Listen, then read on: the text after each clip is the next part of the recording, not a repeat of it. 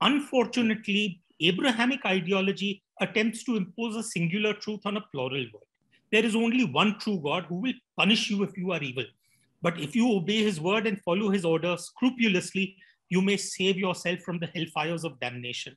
When one couples that absolutism with expansionism and proselytizing, then one has all the ingredients for a conflict.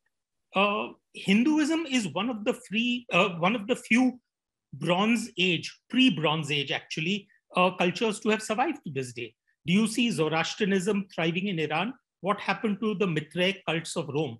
What happened to Ra, Osiris, and Horus of the Egyptians? What happened to Zeus, Apollo, and Athena of the Greeks? What happened to the tribal belief systems and languages of the Aboriginal peoples of Australia? Most pagan belief systems and cultures could not withstand the onslaught of Abrahamic thought, but Hinduism survived against all odds. And that's why I think that it is our duty to preserve that legacy. Now, of course, you cannot hold present-day Muslims or Christians responsible for acts of history or the past that they had nothing to do with. But what is very important is truth and reconciliation. And necessarily, truth must come before reconciliation. Truth begins with acknowledging the past.